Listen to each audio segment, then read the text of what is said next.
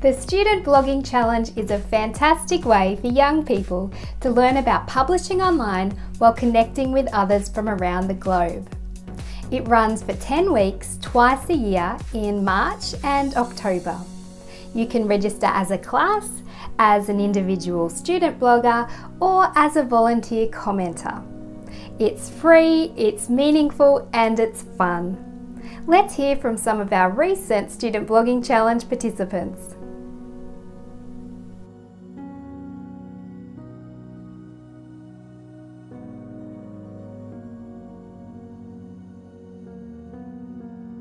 I feel that the SBC Challenge has helped me find my writing voice. Beforehand, I just never really knew how to express my personality on my blog, but through the creative challenges and amazing opportunities and connections that I've made in the past several weeks, I now feel that I can show the world my true self. The Student Blogging Challenge was a fun experience because it was learning but in the form of a game. We got to learn about the Australian culture, South African culture, and even the French culture.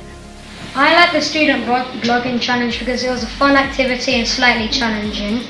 I actually love the emoji challenge because you had 4 emojis and had to make a story of that. One day we got a blog comment from a French class and we thought that's good, so we used their link provided with the comment and we went to their blog with Google Translator.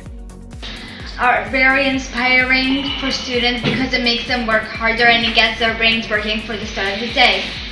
One of my favorite ones was the Science Word Challenge. It helped people learn more about science. I like Student Blogging Challenge because I love to code.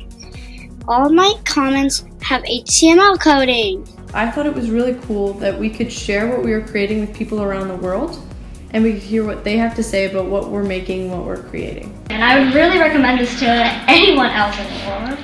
So yeah, I really liked it.